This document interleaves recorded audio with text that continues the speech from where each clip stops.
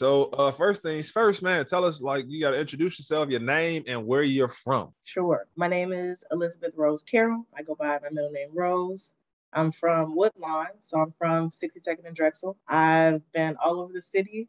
I've been Little Village.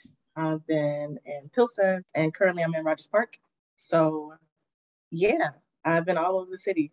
Okay, man, all over the city, 62nd and Drexel. That's what's up. So, like, you born and raised there? Like, you went to Chicago public schools? Like, walk me through. Like, grow Yeah, me up.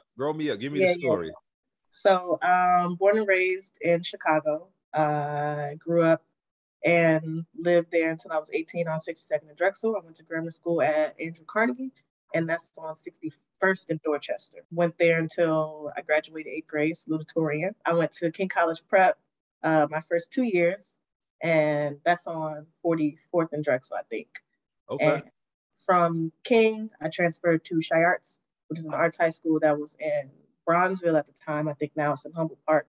It's gotten so big, and I graduated from Shy Arts in 2013. Yep. And after that, that's when I started leaving the city. That's when I started getting out of Chicago. Okay. So now, like, back up just a little bit. So let's just pretend like I'm not from Chicago, and I'm thinking like, all right, man, 62nd and Drexel, is that the Burbs? Is that where they drink tea and crumpets there? Like, what was it like?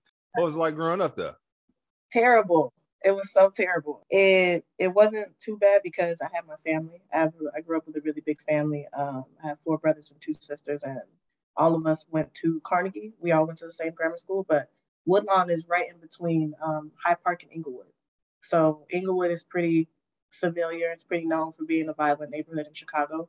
Hyde Park is known for being an affluent Black neighborhood. Right now is where the University of Chicago is at.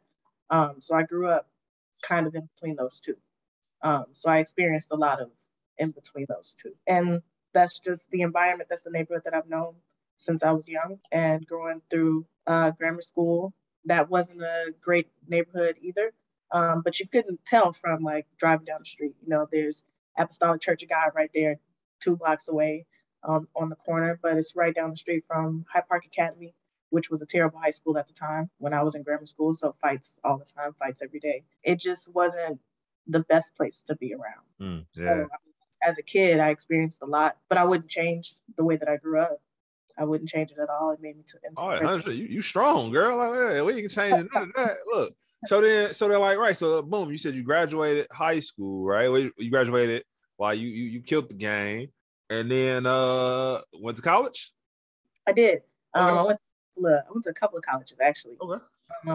I went to my freshman year in college. I went to Missouri.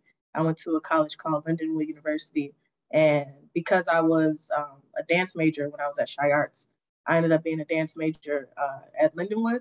Okay. But that opportunity did not turn out the best for me. I ended up having a bad experience with the department head, and I ended up leaving the university over like some racist comment that she made that I just was not okay with. And we tried to like hash that out. We tried to make that work, but it just was not working out. And I ended up leaving the university, took a semester off, and then I ended up going to college at Malcolm X College off of, where's that? Van Buren? Yeah. So West Loop-ish, like UIC Taylor area. So back up real quick. So what did you want to be when you grew up? Like, you was like, man, you come out of high school, you like, I want to dance. Like what did you want to be? I wanted to be a choreographer. I wanted to be a commercial dancer. I wanted to be on tours. I wanted to be with a company. I really wanted to dance with Deeply Rooted because that's a Black dance company in Chicago, from Chicago. And that's really where I wanted to be. So I took a summer intensive with them, and it was the most intense like dance program since graduating from Shy Arts that I had ever been a part of. And I really, really loved it. But at the time, I couldn't afford it. I'd worked that whole semester after I had come back from Lindenwood in Missouri to afford to be able to pay for the intensive.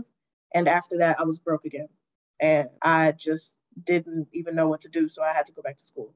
I thought my only route was like going back to school, get a degree, make some money, and then start dancing again. Like my whole purpose was to start back dancing again. Gotcha. So what you said, you started working some jobs. What you work at? I worked at Family Focus. I ended up going through a program that gave me a temporary job with Family Focus. And there I was doing a lot of like organizational stuff, like administrative work, filing, sending emails, making phone calls, which turned into a full-time position because they really liked me.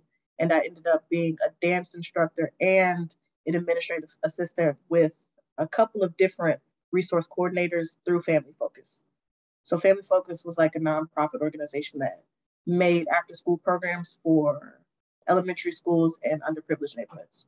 So working with Family Focus was something that I really wanted to get back to because I liked the idea of nonprofits creating these programs for elementary schools that didn't really have any resources. All right, so you giving back at this point. So like you working with Family Focus, and then you're like trying to get back in school. You got programs that you helping out multiple ways, trying to help back the community. So then what? Like what happened? After that, I was at Malcolm X and I started getting active, like socially and physically. I joined the volleyball team there, and I was still working, doing dance, and I was still in school trying to figure out what I wanted to do academically. And dance kind of just slipped away from me at that point. I was really into my studies and I was really into volleyball, and they were both like really strenuous. And I think by the summer of 2016, because of budget cuts, Family Focus had let me go. So that summer, I had graduated from Malcolm X, but I also lost my job. So I was unemployed for the entire summer. Didn't really know what to do, had no money to go anywhere. And that's when I started working at the Nike store on Michigan Avenue and with Foxtrot, which was a retail market that I ended up working with for years. So after graduating from Malcolm X, I just started working 2 jobs because I felt like I didn't have any jobs. So now I had to put in the extra work to make up for what I was lacking. Man, 2 jobs, working 2 jobs. How many hours you was working a week? Like 50, 60 hours. 50, 60. How much was you making a year working 50, 60 hours? You remember? No, Nike, I was making like $10 an hour, and Ooh. I was making like 15. So I think it kind of like leveled out, but I didn't have any kind of work-life balance. I wasn't doing anything but working, going home, going to sleep. So none to show. So then what? After Nike, I quit because I got promoted at Foxtrot to general manager. But I also wanted to go back to school. I wanted to get my bachelor's because I had only had my associates from Malcolm X. So I went back to school at Northeastern in Albany Park, so northwest side of Chicago. And I started studying anthropology with a minor in linguistics. And doing that and working as a general manager was so stressful. It was like the most stress that I had been under in a really long time. And because I had been working with Foxtrot for a while, I continued to drop classes. I felt like if I didn't quit my job, then I would never get my degree. And I really wanted to get my degree because I felt like I had put so much work and effort into it. It wouldn't make any sense if I just let it go now, on top of the money that I had already put towards it. So I ended up quitting Foxtrot, finishing my degree in December of 2019, and then COVID hit. So I didn't even use my degree. I just had a degree and just didn't have anywhere to put it. And at that point, it was like I had been doing so much in so many different areas. And as a graduation gift, my sister had actually bought me a class to get a bartending license because she thought that if I knew how to bartend, that's one trade that I could make my own money no matter what was going on. I could, take this class and I can go bartend somewhere or start my own business, something like that. So in 2021, I started bartending. I started serving because no place else was hiring. Like nobody was looking at my resume. Nobody was reaching out. I just wasn't getting any hits back. And then I think, what year is it? It's 2021 now. Towards the end of 2021, after quitting bartending because I hate bartending, I signed up for rework.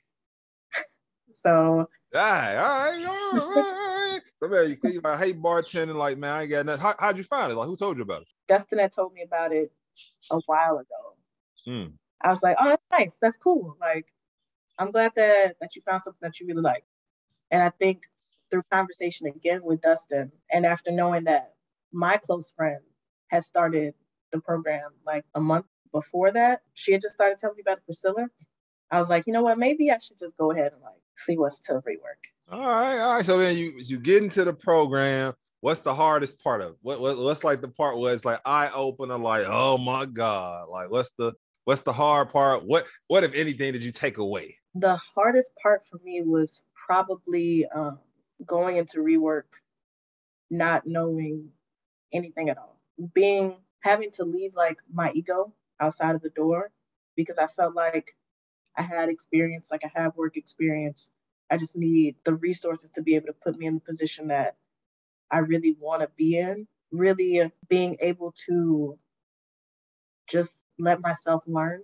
I think going into the classes like with an open mindset, especially coming in the way that I did.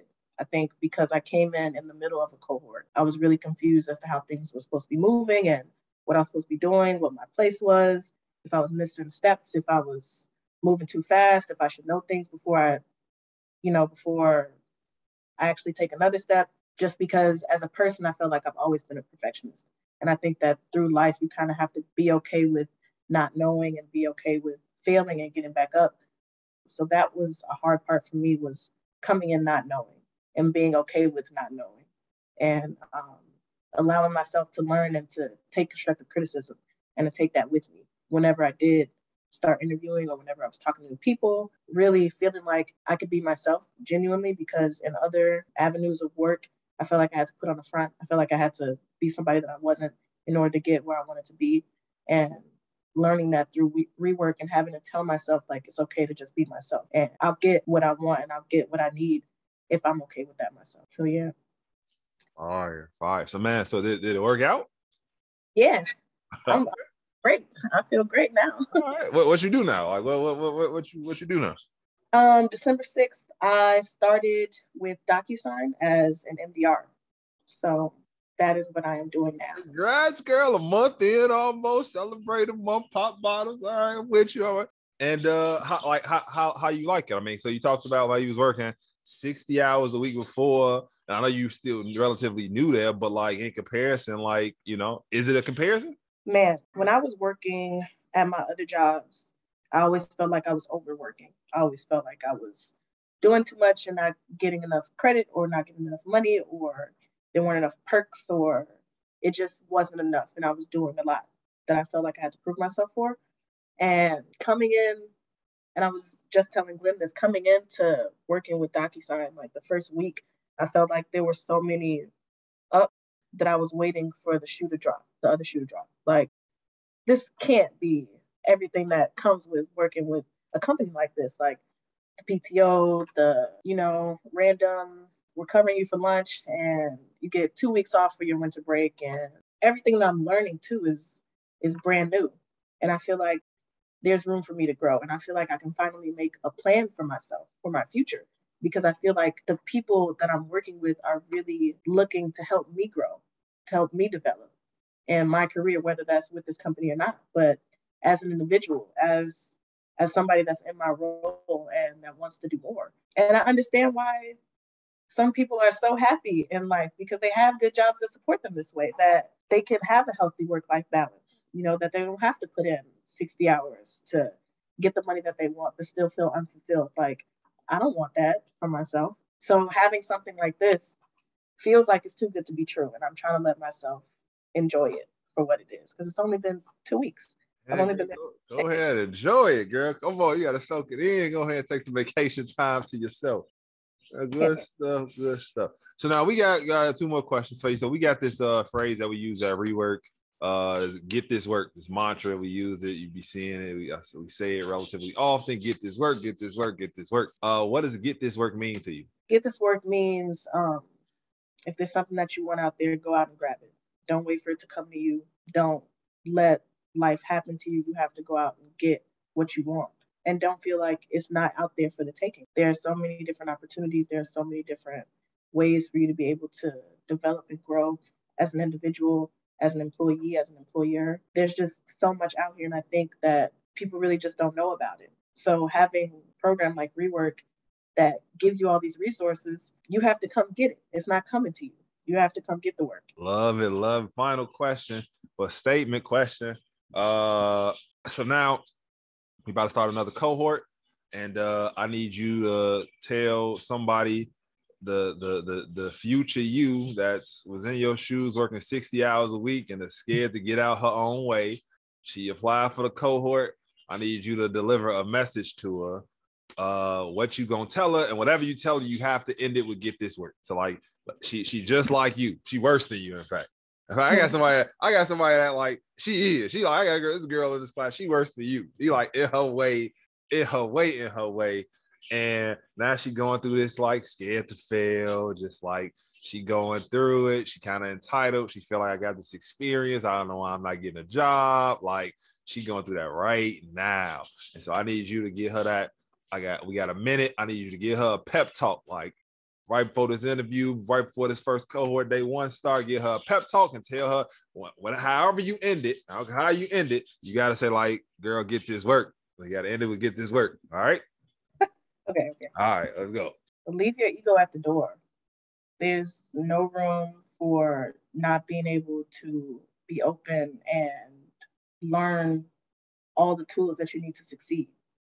There's no room to bring in what you think could make you successful or how you think you know the route to, I don't know, like just be open, be ready to learn, be ready to take in everything that's being given to you. There are so many different people throughout this program that are willing and ready to help you learn because they've been in the same place that you've been in. We're all looking to be better. We wouldn't all be here if we weren't looking to get more money or get more knowledge or expand on what we think we want for ourselves. What you think you want for yourself is so small compared to what's really out there for you. You just got to start from the beginning. You just got to start from nothing, pen and paper, and be ready to get this work.